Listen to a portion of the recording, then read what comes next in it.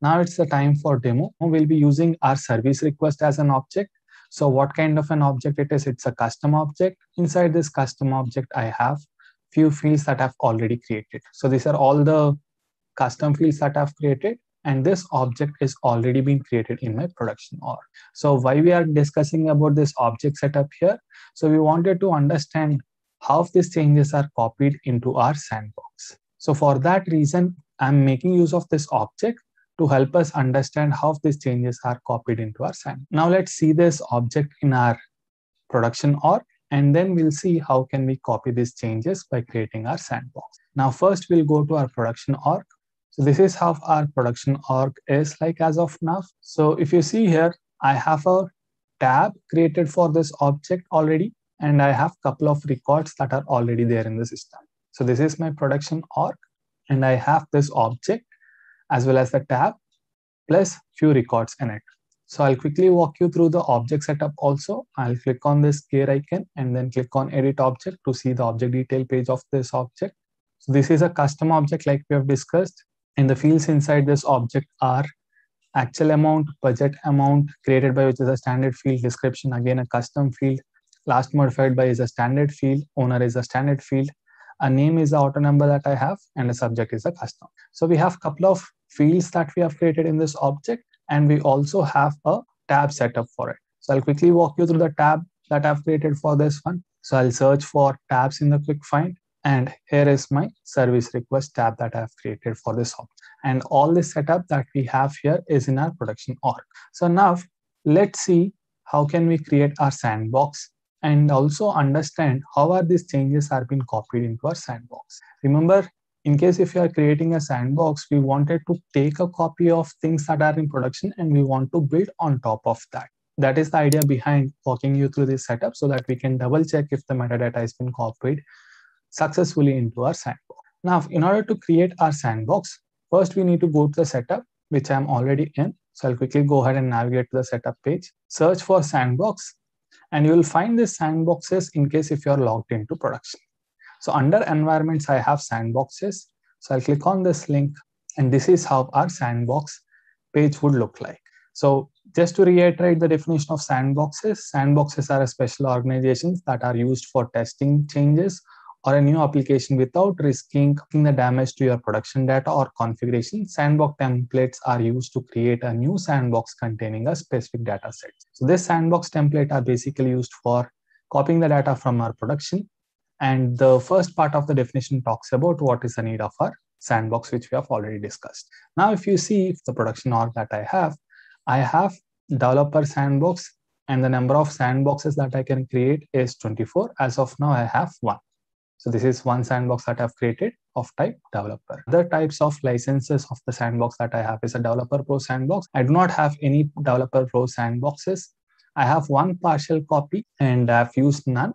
And finally, we have full copy sandbox as a license, and the number of full copy sandboxes that are available for my org is 0 as of now. These are the types of licenses, and the number of sandboxes that are available is a kind of split in between the licenses that we have. Now, how can we create our sandboxes? So if you are on the sandboxes tab, you would be seeing this new sandbox button. That is where you can go ahead and create your sandbox here. So in case if you want to look at the existing sandbox and the list of sandboxes that are already created, this is the same tab where in which you can double check that information. If you look at this section, I have an existing sandbox called CI of developer type, which is already in place. So this is how we can check that information. Let's proceed with our process of creation of our sandbox. How can we do that?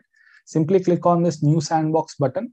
That is where the page would be redirected, and it would be asking a couple of things. So first thing that it would ask you, which is nothing but the name of the sandbox. So go ahead and write down the name in such a way that it depicts the reason why you are creating this sandbox. So I'll be creating a developer sandbox. So I'll go ahead and write dev here. In case if you want additional details like why we are creating this sandbox and what is the need of it, you can go ahead and write that in the description. So I'll go ahead and write created for dev. So in case if you have additional details, you can go ahead and write it down here. Now, the next option that we have is create from. Salesforce is asking us from where do you want me to create a sandbox? So it is giving us two options here. The reason being one is a production and the second one is the other sandbox that I have. right? So I can choose between the number of sandboxes that I have, and I can basically create it from there. So as of now, I wanted to copy this information. I wanted a kind of a developer sandbox created from my production org. So I'll be selecting the production here. So once I scroll down here, I need to decide what kind of a sandbox that I need to create. So if you see, as of now, we have decided the name of our sandbox. We have given the description. We have told the system from where we want to create this sandbox from. You are telling the system that what is the source for creating your sandbox, from where exactly it needs to copy the metadata and all the changes is what it is asking from. We have told the system that we wanted it from the production.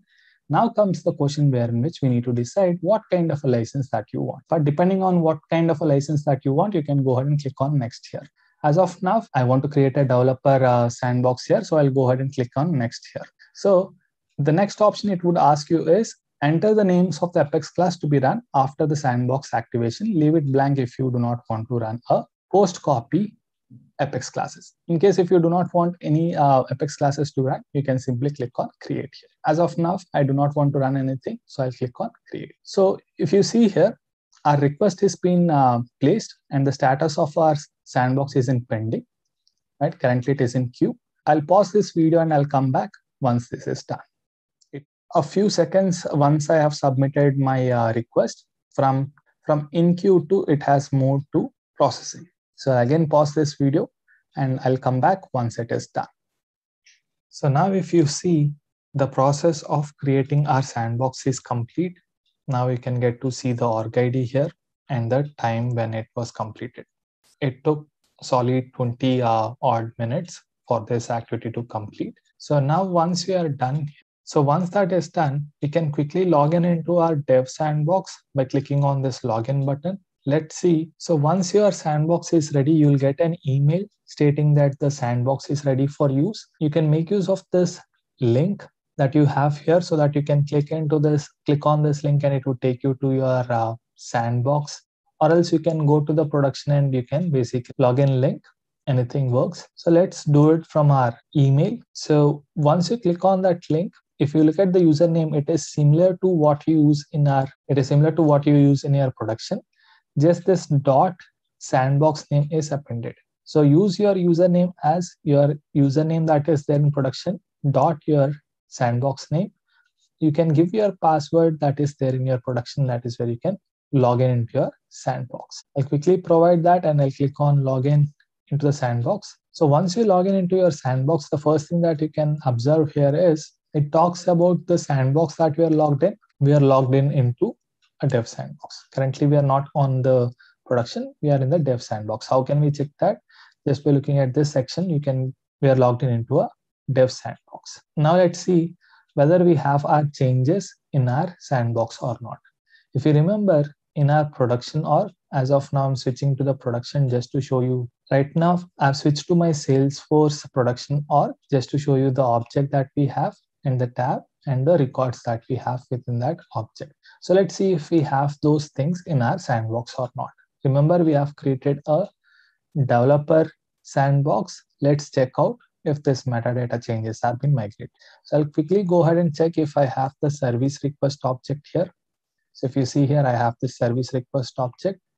So I've placed this object under the service app. So I can see that here. A quick comparison between my production org and the sandbox. So I have this tab handy, so I can click on it.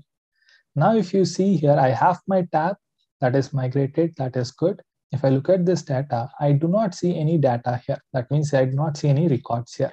If I look at my production data, I have 6 records here. The reason for that is the sandbox that we have created is a developer sandbox. How can I check that and how can we confirm that the sandbox that we have is a developer sandbox? If you see here, we do not have any data here in this object, but we have this object and a tab migrated. So let's quickly check that out.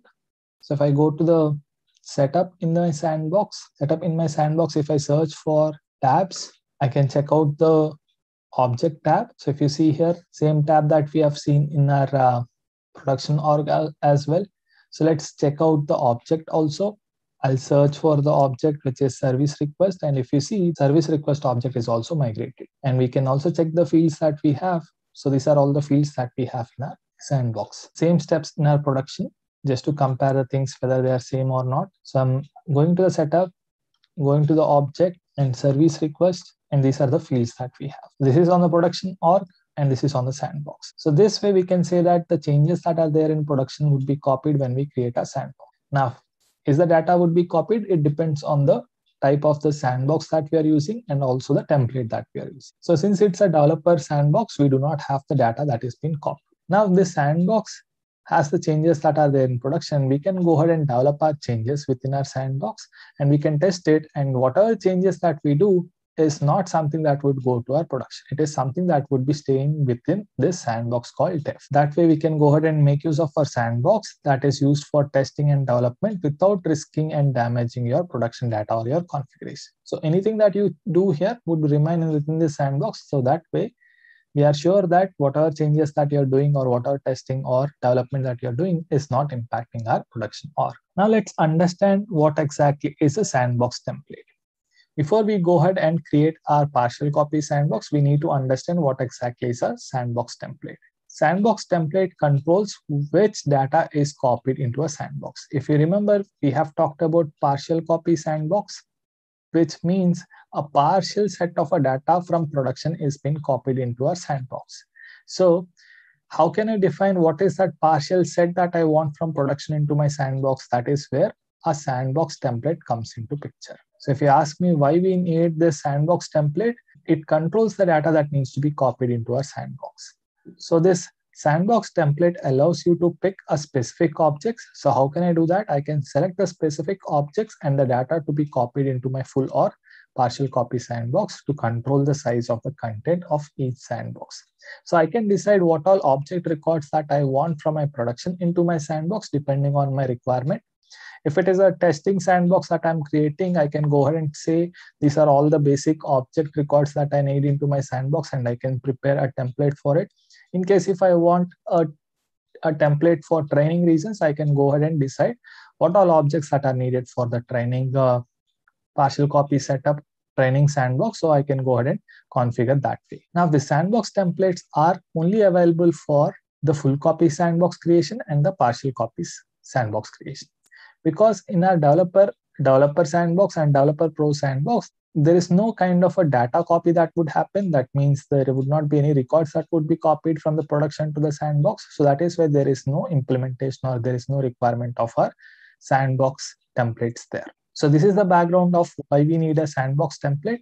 Now let's go ahead and see how can we create our template in our production org. So if you look at this sandbox history tab, it talks about when is this sandbox been created, right? When it has been refreshed, when it is finished, and when it is activated.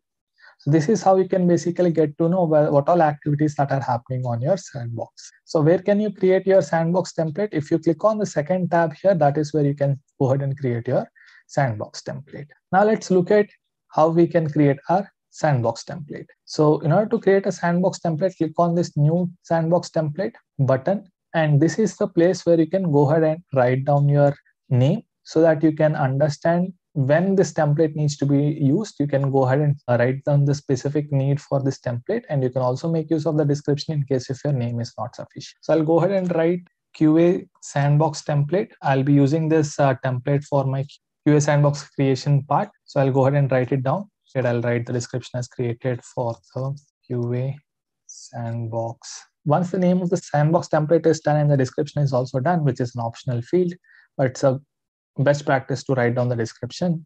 Once you scroll down, this is the place where you need to select the objects to be copied into your new sandbox. So this is the place, or this is the kind of a section where in which you can decide what all things to be copied. So let's say if I wanted to copy the service request custom object that I have, where in which I wanted to copy the information, I can go ahead and select that. So this way I can go ahead and proceed with the selection of that objects. If I select this object called account, which has some dependency on these other objects, those are also will be selected. So make sure that whenever you are adding those objects, it would also add those records which has dependency on it. So that is how we can go ahead and select this. As of now, I've only selected this object, which is a custom object, which says service request. So I'm happy with that selection. And once done, you can check out the number of objects that you have selected as a part of our template selection. Once done, you can click on save. So if you see here, we have a template ready. So once your template is ready, we can go ahead and create a sandbox from this place, or you can go ahead and select it from the same place that we have started previously. I'll click on new sandbox. This time I'll be creating a partial copy because I wanted this partial copy for my QA needs. So I'll go ahead and select this partial copy sandbox. So I'll go ahead and write it as QA sandbox. So I'll be using this for created for QA. And this one also, I need it from production. So if you see earlier, there was no dev as a drop down value that we have got. So now we got the dev also. But in order to show you the difference between a partial copy and a developer sandbox, I would be selecting this option as production so that I can copy the information from the production as well as the metadata that we have in product. So I'll be using this partial copy here, and I'll be clicking on next. If you remember earlier, we have clicked on this next button here. So this time I'm selecting a partial copy. I'll click on next here. And it is asking me which template do you want to use. As of now, I have only one template. I'll go ahead and select it here. So it is showing me the preview of the objects that would be copied from our production. So do I want any Apex classes? As of now, I do not need them to run. So I'll click on create here. So if you see here, our QA sandbox is a partial copy sandbox that we have created. It is basically in the process of creation, and it would take some time to create it. So I'll pause this video here and I'll come back. Hey guys, if you like this video, do like, share and subscribe to SFDC Quest.